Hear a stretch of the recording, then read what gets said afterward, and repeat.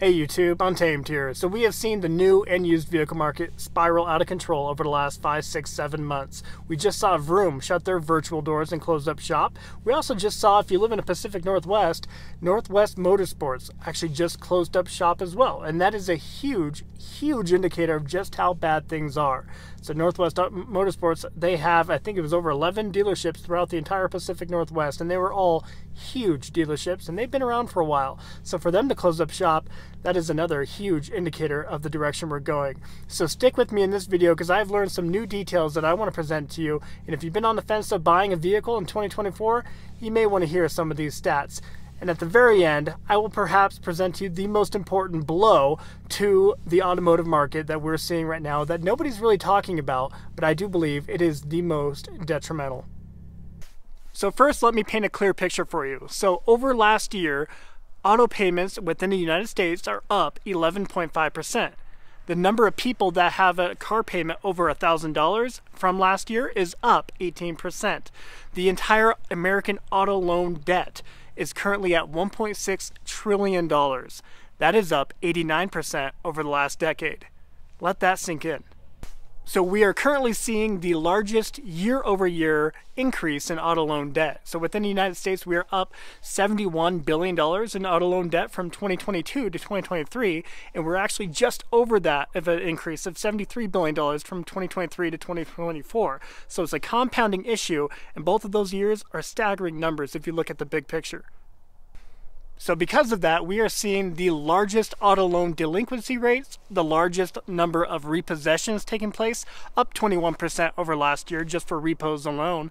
And we are also seeing the largest supply levels that we have ever seen in this nation. So we're seeing an average lot time of 70 to 80 days currently on dealership lots. They just can't move their inventory, new and used, they can't move it. Even if they incentivize the crud out of it, people just aren't being able to purchase right now.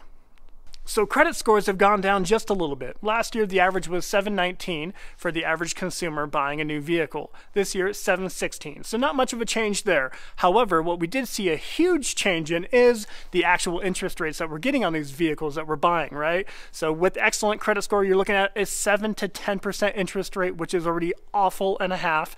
With a fair or good credit score, you're looking at 10 to 15% and up to 25% interest being charged if you have poor or subprime credit. That is absolutely terrible. And the interest rates get worse if you buy a used vehicle. It's a little bit better on new vehicles. And I hate even saying it like that. A little bit better? That is awful. In what world is 7 to 10% better? So I mentioned how car payments are up 11.5% from last year. And I also mentioned how there is a huge increase of people who are spending over $1,000 for their car payment now. Currently, the average car payment within the US is $762. That is huge, right? When you say that out loud, that is a huge payment going out every single month. And of course, even more for the people spending over $1,000. But, you know, there's a pendulum. You got people spending less. The average is $762. And why is that? We talked about it before. There has been a huge increase in the MSRP prices, right? The manufacturer's suggested retail prices have gone up 36% since 2019. That is absolutely insane. So just over the last 4.5 years, we've seen over a third of the price jump on every vehicle from across the entire board. That is absurd. And now for the most important bit, the part that nobody's talking about, and that is auto insurance. Insurance premiums have gotten absolutely out of hand throughout just the last couple of years. Let me paint a picture for you. So back in 2007, people were paying on average $840 for their annual insurance premium for full coverage, okay? $840 was the average annual insurance premium. Fast forward to 2014, just a decade ago, $920 was the annual average insurance premium.